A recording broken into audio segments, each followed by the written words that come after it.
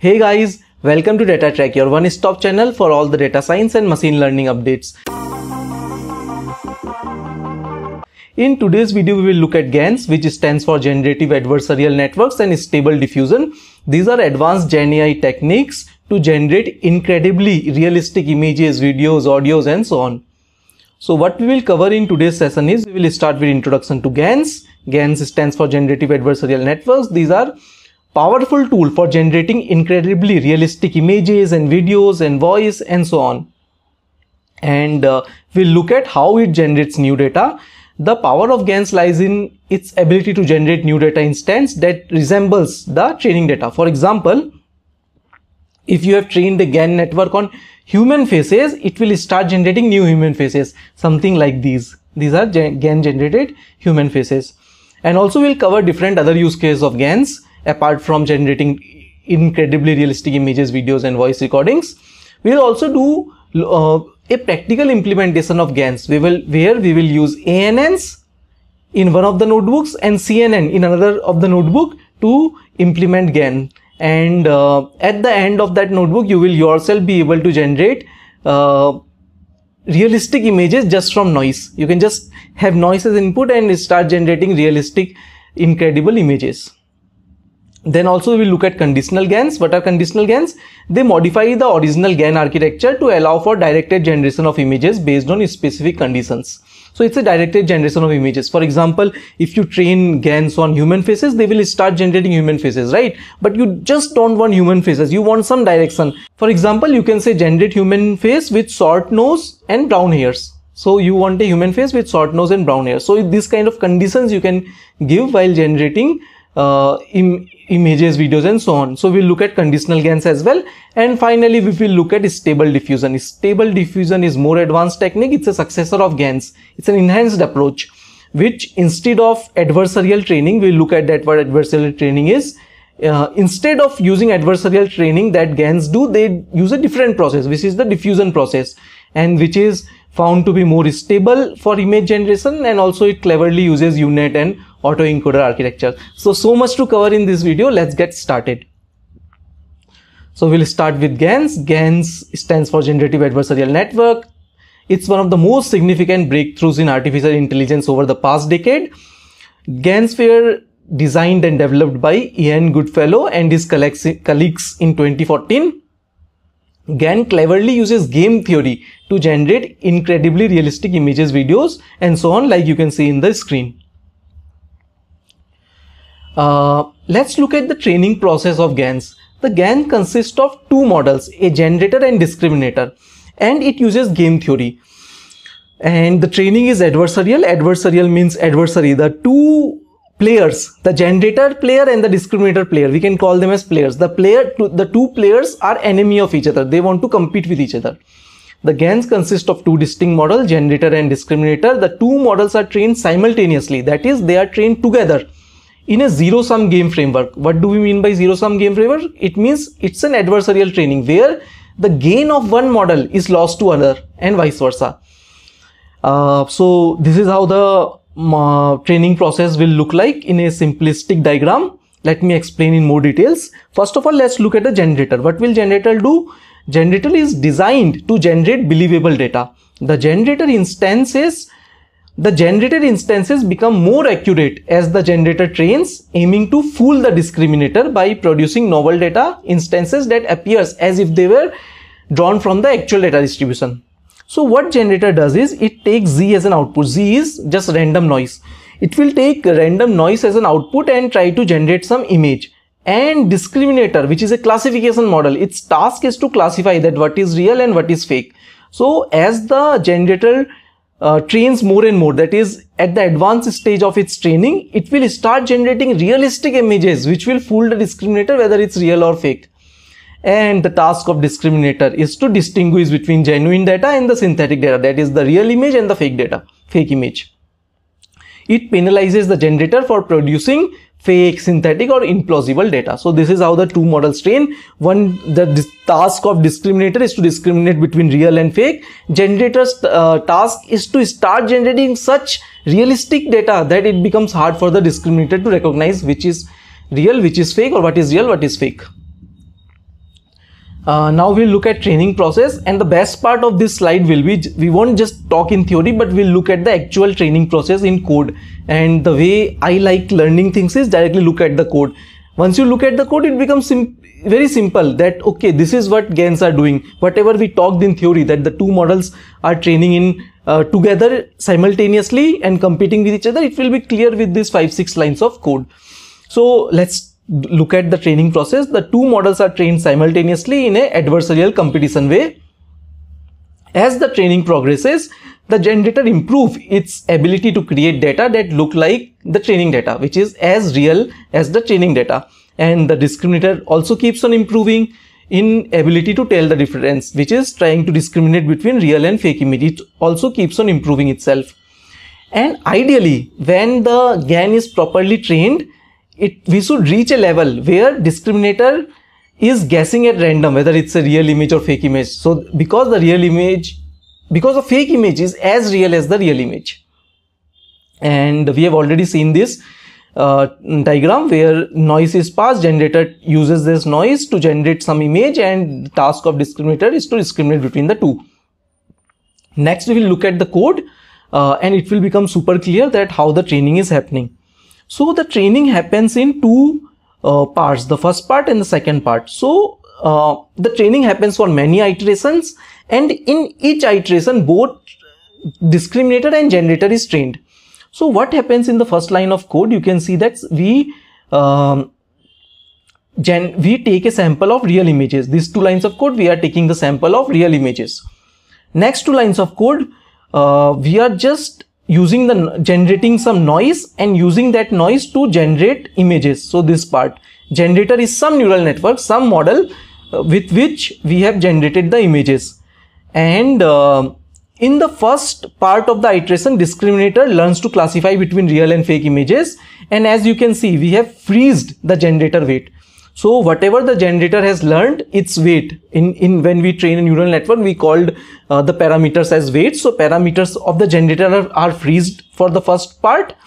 And from noise, we generate some images. That is, we have generated the images. We have freezed the weights of generator. And now the task of discriminator is to discriminate between the two. So it's a classification model. So what we have said, discriminator trainable equal to true. So train the weights of this model, which is a classification model. And for the real images, the real images, the label is 1. The training target is 1. That is, it's a real image. And for fake images, the generated images, the target is 0, np.0s. You can see np.0s for the fake images. And so we are training a classifier with label 1 for real images and 0 for fake images, so that the discriminator is able to find those features which can help it discriminate between the two.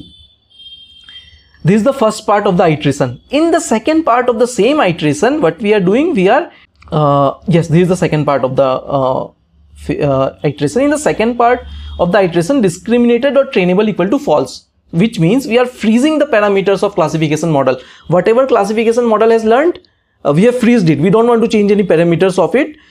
And we draw some random noise and we are training the generator model, the whole GAN network. So we are training the whole GAN network, freezing the weights of discriminator such that the generated images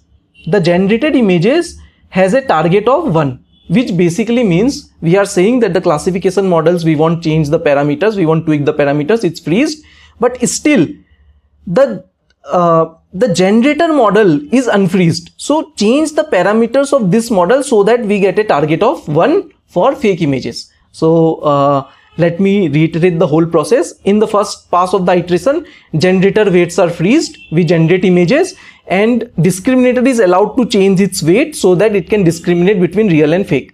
Now whatever the discriminator classifier has learned, we will freeze it and we will say that now tweak the generator weights so that the generated images comes out with target of 1 with the same classifier without any tweaking its weight. So what does it mean that we won't tweak the classification model weight? It means that the discriminator is same. Now the generator has to improve itself so that the generated images starts coming as label 1, that is the probability of being real increases from the same classification model which is freeze. So only the generator parameters will change. So in the first pass discriminator is trained, in the second pass generator is trained keeping the discriminator freezed. In this way the two models are training simultaneously and improving each other. So they are competing with each other and improving as the training progresses. Same thing what we have seen in the code, let's also define it in terms of functions. So the goal of discriminator is to maximize the log likelihood. Now this formula may look very similar to the cross entropy, but in cross entropy we minimize the cross entropy, right? And there is minus sign. So what we can say, instead of minimizing the cross entropy, we can also say it's a maximization problem where we maximize the log likelihood. So that minus sign of cross entropy will become plus and min will become max. So the part of the role of discriminator is to maximize the log likelihood, where exp data is the probability that it's a real image, 1 for real image, 0 for fake image. Similarly ez, because z was noise, if you remember, that is how we depicted the noise. So ez will always be 1 for fake image and 0 for real image. So what is this part saying? It is saying that the probability of discriminator for the real image should be 1 and the probability of discriminator for the fake image should be 0, so that this log likelihood could be maximized.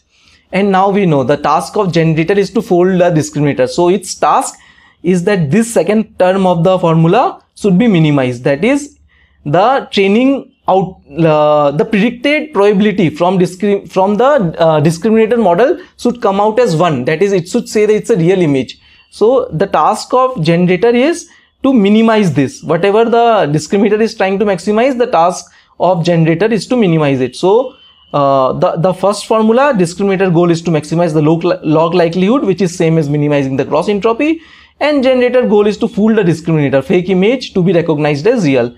So together we can say it's a min-max function where GAN training becomes a min-max game, where G wants to minimize the value function while D wants to maximize it. D wants to maximize the log likelihood and G wants to minimize it.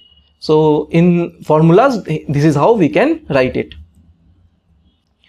Next we'll look at some more use case of GAN, and then we'll directly jump to the code where you can start generating your own real looking images. So definitely one use case of GANs is images and video generations.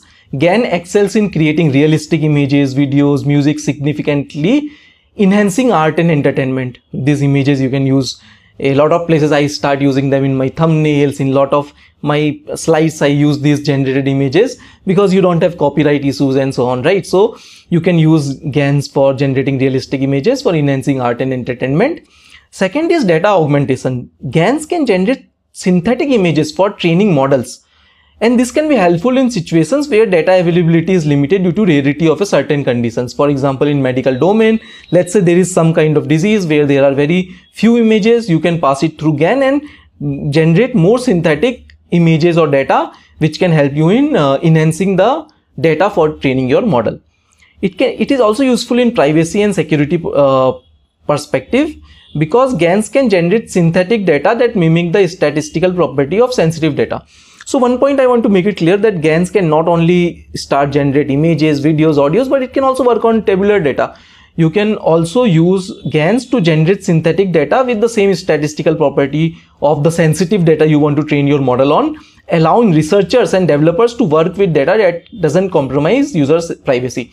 So sometimes you may have data which can have PII data, which is personal information identifiable data. There, what you can do, you can pass it through GAN to generate synthetic data. The synthetic data will have the same properties as the original data, but still it won't be of any particular person. So it won't reveal the identity of any person, as well as it will have the holistic properties of the actual data. So you can use that to share work, data and so on, which is passed or generated through GANs. And the data actual was private, but we have made it safe by generating synthetic data which has the same statistical property of sensitive data, but not actual individuals data it is. we also looked at conditional GANs. That is, we want to add direction to the generation of images. It's a directed generation of images based on a specific condition. For example, generate human face with short nose and brown hairs. So given a condition, we want to have directed generation of images. Similarly, conditional GANs can be extended to style GANs, where you pass one image and one style image, and the idea is to combine the content of one image with the style of another. So for all these type of use cases, GANs are go-to models. Next, we'll come to the interesting part, the practical implementation of GANs.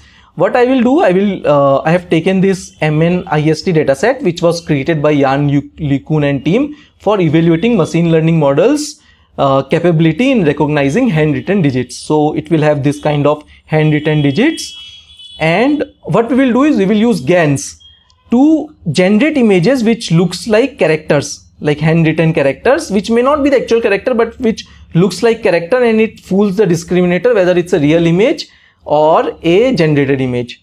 And for the same task, we will also use CNNs. Why CNNs? Because we know CNNs perform better for images kind of data where there is local properties, like the pixels nearby share similar properties and all. So in the same code that we have seen, we will replace the generator and discriminator with CNN based neural network. And interestingly, it will be very easy for you to understand, because we have already seen the code that it will be the same. This will be the same code for training, but we will have some more things like reading the data set, designing the network, and post that training will happen with the same code. So let's get started. Also, I will share the link of these notebooks in the description section. I will share the link of the notebooks in the description section of the video. So let's look at the code.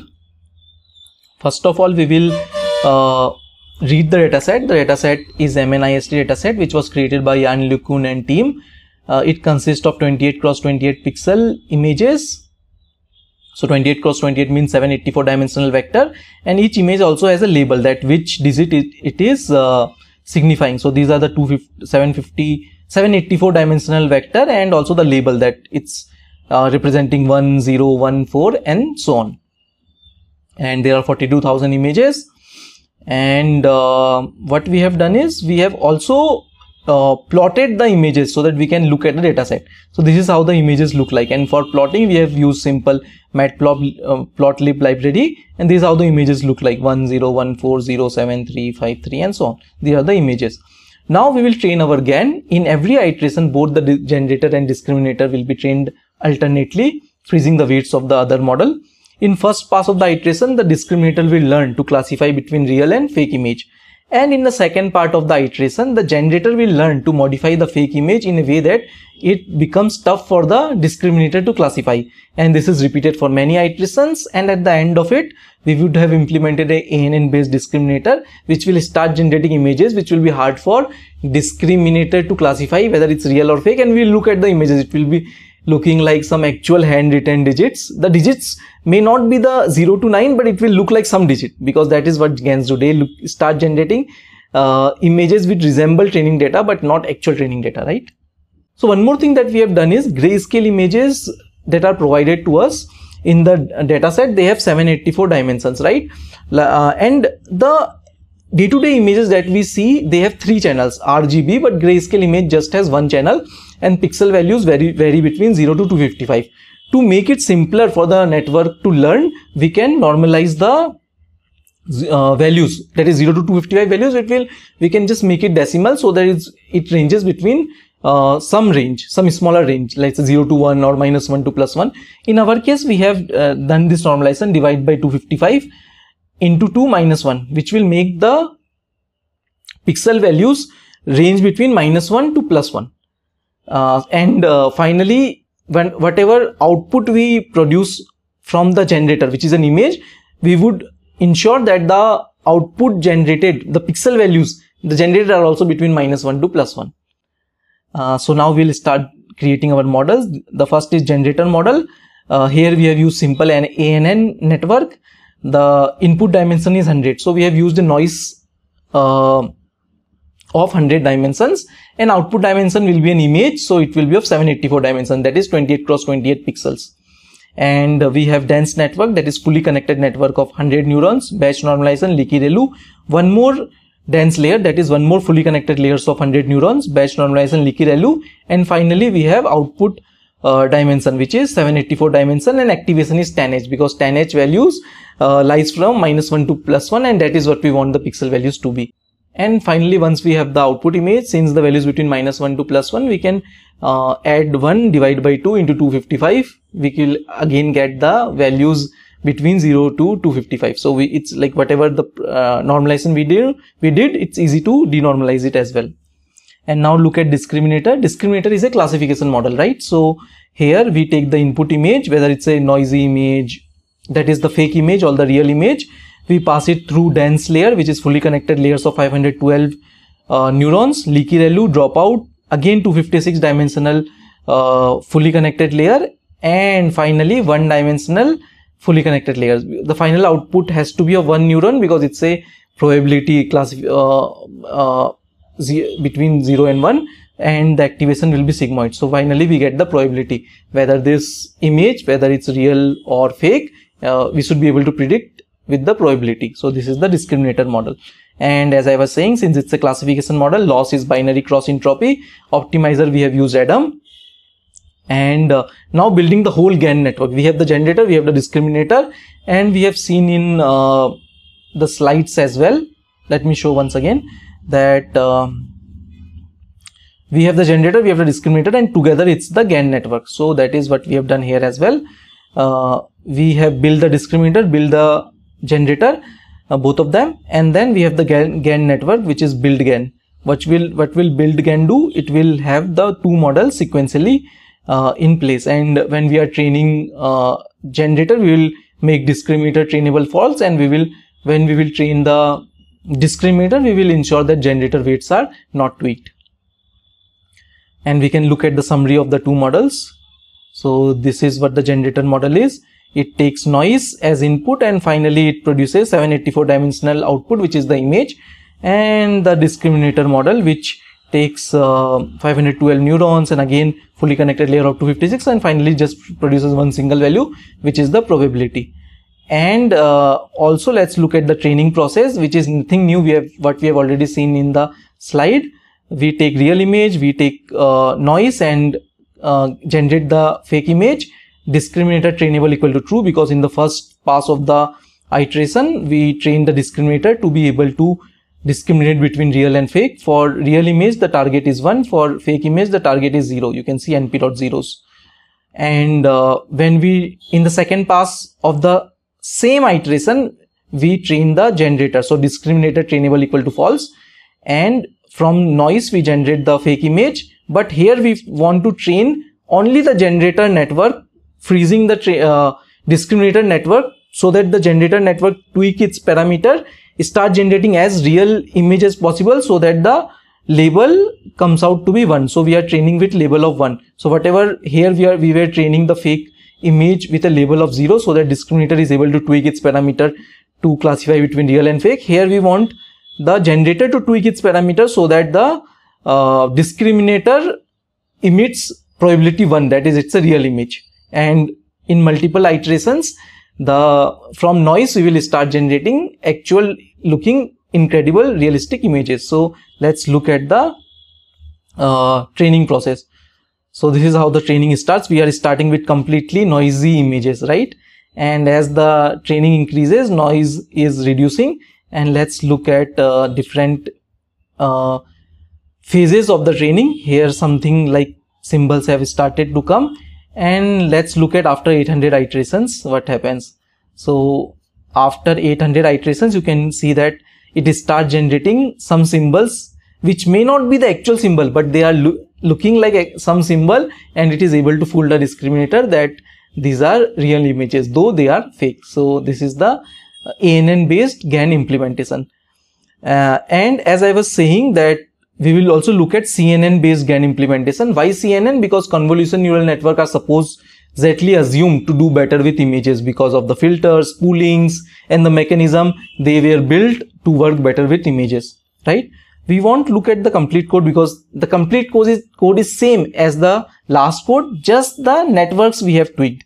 that is the generator model and discriminator model. Instead of ANN, it will have CNN in it.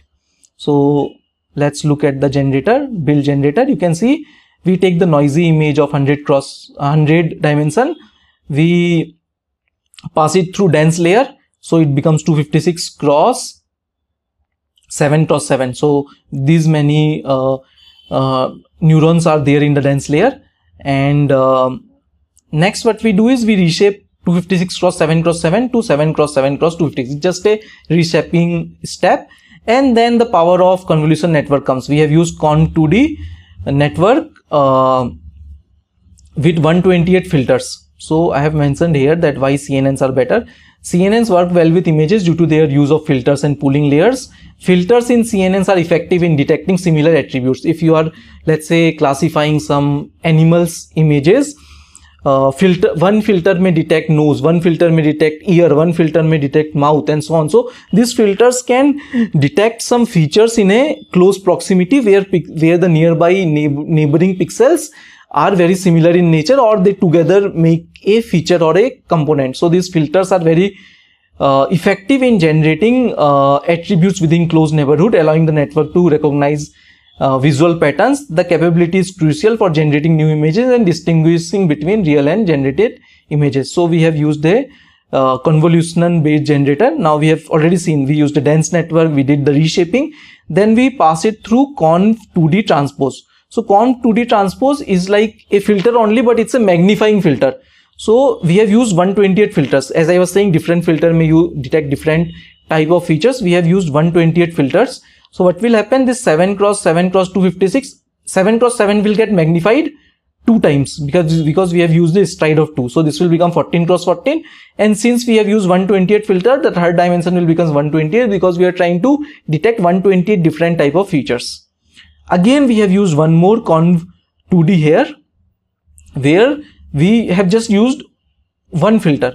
See, you can see output shape 3, output shape 2, which is the last dimension. We have used just one filter and we have used stride 2. So what will happen, this what will happen, this 14 cross 128 will become 1, and 14 cross 14 will get magnified because Con2D transpose is magnifying filter. It will become 28 cross 1. And interestingly, what is this? This is a dimension of images. So we will say this is our image. And same here also we have used the 10H activation. For discriminator, again we have used convolutional neural network based discriminator. We take the image and here we pass filter to it. Con2D 64 filters of size 4 cross 4 with a stride of 2. Again we pass one more 128 filters of 4 cross 4 size with a stride of 2.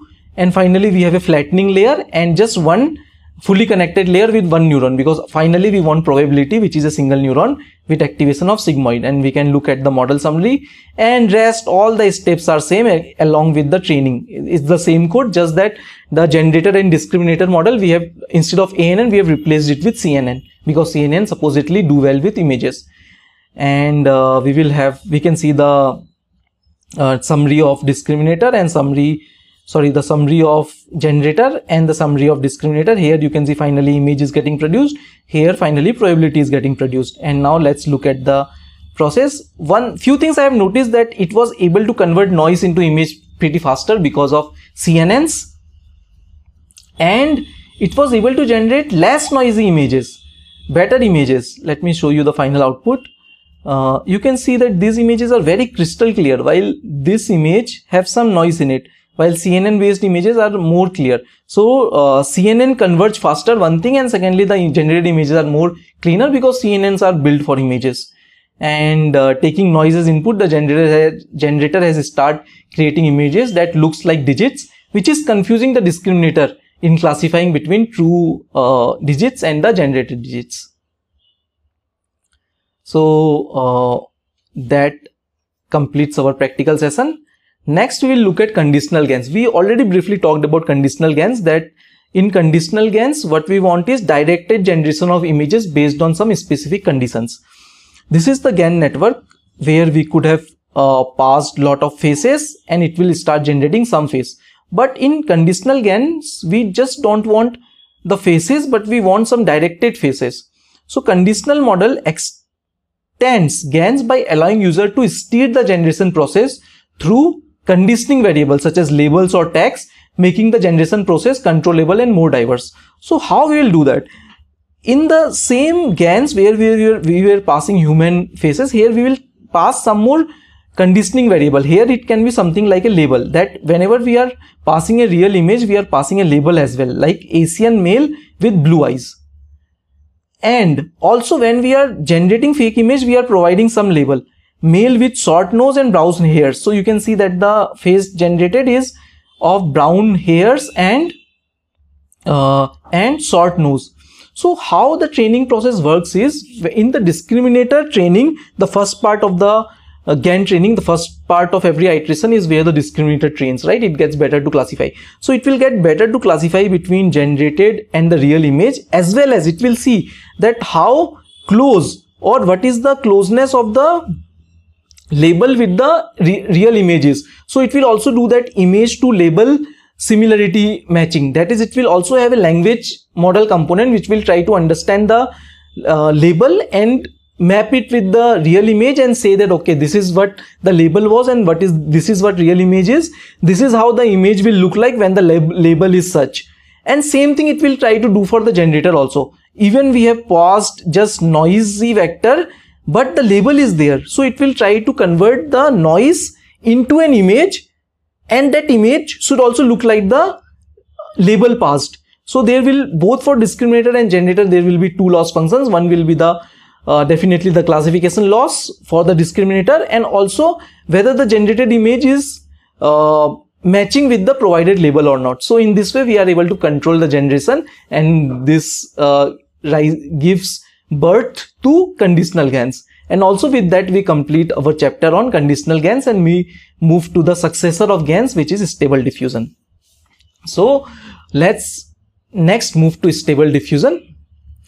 Stable diffusion can be rightly called successor of GANs. They are a type of generative model that utilizes a different approach compared to traditional GANs. While GANs were based on game theoretical approach, where the two neural networks, generator and discriminator, were competing with each other, stable diffusion is built on diffusion model that involves gradually transforming data into structured data from a structured state into random noise, and back from random noise to structured data. So GANs were based on adversarial training of game theory. The two networks were competing with each other, while stable diffusion is based on diffusion model, which is an iterative process of converting structured data into random noise and random noise back into structured data. You can see here, this is a cat image. We are adding noise to it, adding noise to it, adding noise to it, adding noise to it. This is the forward diffusion, and in the reverse diffusion, we are subtracting the last added noise to get less noisy image, again subtracting the last added noise to get less noisy image, and finally we will have a crystal clear image of cat. So this is the diffusion process. In forward pass, we start adding more and more noise iteratively, and in the reverse diffusion process we start removing the noise iteratively. So diffusion process involves iteratively adding noise to structured data in multiple iterations to create a randomized state, then iteratively reversing this by systematically denoising the data. This approach allows the generation of detailed, high quality outputs from noisy starting point through control iteration. That is, once the model has learned this, you can just pass it noise and it will just do a reverse diffusion to generate images depending on the conditions that you have passed. We'll look into that. So let's understand the training process. The training process, we have already covered it in brief. So training process starts with clean data. It can be your real data samples, which could be your real images. And in the forward pass, you start iteratively adding noise, gradually add noise to this data over t timestamps, over multiple timestamps. And the transformation will look something like this, where alpha xt minus 1 plus 1 minus alpha epsilon. So alpha means how much weightage you are giving to the actual image and how much of the noise you are adding. So this is the actual image and you will add some noise to it. The noise will be sampled from standard normal distribution, and you will keep on adding noise till it becomes completely noisy. And the reverse training process, it will take all sort of images, little noise added, more noise added, after the 5th iteration of noise, how it will take the image, after the 7th iteration it will take the image. So it will take images of different iterations of noise added, and it will try to just reverse one iteration of noise. That is, if I give it this image, it should be able to produce this. If I give it this image, it should be able to produce this. If I give it this image, it should be able to provide this. If I give it this image, it should be able to provide this. So it is just the task of reverse process, that is model training of removing noise, is to just undo the last added noise. Here we train a neural network to denoise the data. So construct xt-1 from xt. So here the xt was the added noise, and here in the denoising we want xt-1, that is the real image. To get the real image, what we will have to do, we will have to find this, the model has to find this function f0, which is a function of noise looking at the image. And then once it has found the function, it has to use this formula, that how much weightage to give to noise, and subtract it and then divide it by 1 by alpha t to get the original image. And if you look or work upon the two formulas, you will see that it is just reversing the noise added, and it is doing that by learning this f0, which is a function of image, and finding how much noise is added to it in just the last iteration. So that is what it does, just remove the noise of the last added iteration. So this is how the training happens. Now, looking at the whole picture and few more details about stable diffusion, the diffusion process uses compressed latent dimension via variational autoencoder for memory efficiency, decoding back to original dimension at the end. So look at this diagram. So what it does is, we pass, during the training process, we pass the image, but we don't work on the original image dimension. We convert it into smaller dimension, some latent dimension, let's say 64 cross 64. Even if it's not visible, I will just say it loudly and you can understand from the boxes. So we convert image into latent dimension of 64 cross 64, and then in that latent dimension, the forward pass and reverse pass will happen, so that we add the noise and the denoising model is able to learn to denoise the data. And finally, we will have the denoised data of 64 cross 64, that is the latent dimension only. And this loop shows that it's an iterative process. Over multiple iterations, different levels of noises are added, and at different iterations, denoising model is also learning to denoise the image. And the second point is, for denoising we use UNet architecture because it is proficient in detailed restoration and localization. So this yellow box, the dark yellow box, which is the denoising module, we use UNet architecture, which is a type of neural network architecture which is better in restoring the image, that is finding the noise and subtracting it to give us denoised image. So UNet architecture is used. And for converting to latent dimension, variational autoencoders are used. Now, third important detail, textual content often in the form of clip-based embedding guides the diffusion process to ensure the generated image aligned with the specific textual description. So similar as what we have seen in conditional GAN, here also for the real image that we used for training, where we added noise and we also learned to denoise it, also the label was passed for that image, something like an astronaut riding a horse.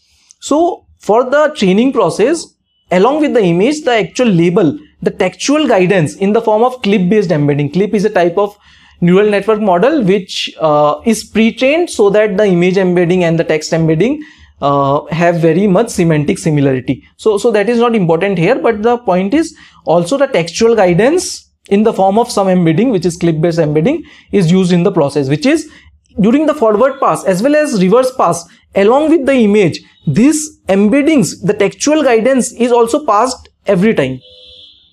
And once the model is trained, let's look just at the inference process. And this image is just of the inference process. That is, we are passing just latent noise, because in the inference we won't pass it real image. We will just pass some random noise, as we did with the generator of GANs as well. Here also we will just pass random noise, but the actual label, actual text, because we want generated images in a directional way. So directed generation of images. So we will also pass the prompt. So here the prompt is astronaut riding a horse. So we have the noise, we also have the label astronaut riding the horse. And finally, we will only use the denoising module, because we have just passed the noise, and what it will do, it will try to remove noise along with the textual information to start generating astronaut who is riding a horse. And you can see here we get a astronaut who is riding the horse, which is of 512 cross 512 dimension. So just reiterating, in the training, original image is converted into latent dimension, smaller dimension, through additional autoencoder. Forward pass and reverse pass happens along with the textual guidance to learn the models, which is the denoising model. And once the model is trained, we can just take random noise, we can add some textual data, what image we want to produce, and it will use a UNet based denoising module, denoising network, to generate image along with the textual guidance in the form of label that we have passed, and clip embeddings are used to convert those labels into embeddings. So these embeddings, in every iteration of denoising, these textual guidance will be used, and after like 50-60 passes, whatever be the passes we have defined, it will start generating actual image. And these are some realistic looking fascinated images created through Stable Diffusion. And summarizing it, inherent stability of Stable Diffusion arises from its non-adversarial, incremental or iterative learning approach, which avoids common pitfalls of GANs training. So in GANs training, we use the adversarial training where the two networks compete with each other, but here the training is different. It's a diffusion. Iteratively, it betters itself, denoises the image to create realistic images, which is seen to be more stable and winner over GAN way of training. And additionally, superior control and output quality make it a preferred choice for application requiring high fidelity image generation from nuanced textual description. So Stable Diffusion is more stable with enhanced training. So that's it in this video, where we look at GANs, how the adversarial training using game theory is utilized to train generator and discriminator in an adversarial manner. At the end of the training, the generator becomes as good as generating realistic images which can fool the discriminator. And in the second phase of the video, we looked at Stable Diffusion, the diffusion process, which is iteratively noising and denoising data along with the textual guidance, can produce more stable images, and which is nowadays used across a lot of use cases to generate fascinating images, videos, and so on. So hope you liked the content. Please like and subscribe, and stay tuned for more such updates. Bye.